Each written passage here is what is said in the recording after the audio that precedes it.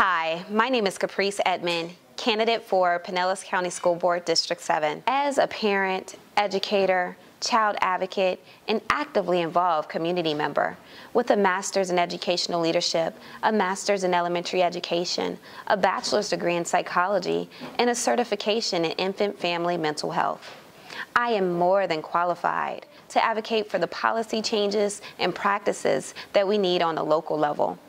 Some of the work that I've been doing for the past 4 years is advocating for policy changes on a state and national level. And I'm bringing that knowledge and that ability to collaborate with our legislators to our school board.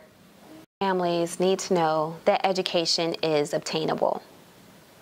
They also need to know that there's many paths that you can take. College is not for everyone. There are other avenues that people can take. And there are additional resources that are available to support people, whether they want to earn their GED, high school diploma, whether they're looking for a trade or interested in joining or learning more about the military. Broadening our scope and ensuring that families and people are aware of the endless opportunities that are available, that's important. And how education relates to economics is because without an education, your success is limited. The ability to provide for your family is based on having a quality education, knowing how to access resources, knowing how to apply for jobs, and knowing, being aware of the financial components and budgeting. That's the only way that we can ensure that our community thrives. Education is important for many reasons. One is because without an education, a person's ability to thrive or succeed is limited. We also know that when a person is educated, their chances of making a way out or providing for their family increases significantly. As an educator, I know the importance of ensuring our students are reading proficiently and are able to manage or succeed outside of our school walls.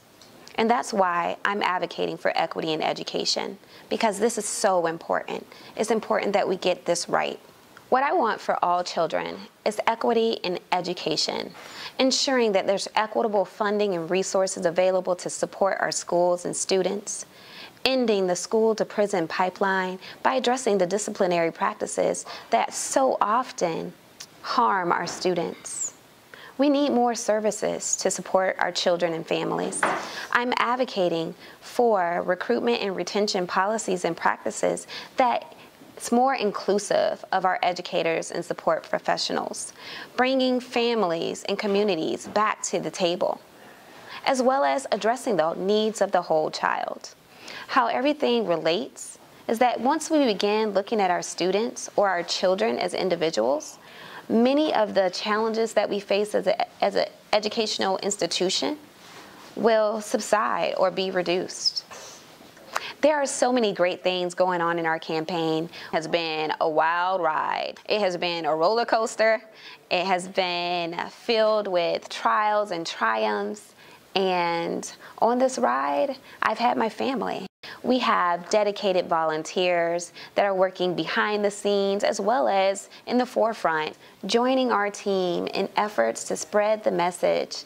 And my goal is to ensure that we have equity in education. So here I am, putting it all on the line and running my race. I am honored to have the support of our Pinellas Realtor organization, Suncoast PBA, which is our police union, as well as SEIU, Reverend Andy Oliver, Brother John, council members Amy Foster, Brandy Gabbard. I am honored to have the support of several organizations, community leaders, parents, educators, and concerned citizens throughout our community. I have been endorsed by our local Teachers Association, PCTA PESPA, as well as the state Florida Education Association. And on a national level, I've been endorsed by Princess Moss, who is now the Vice President of National Education Association, Florida LGBTQ+ Democratic Caucus, Representative Jennifer Webb, former council member Steve Cornell, the Honorable Sean Shaw, and the list goes on and on.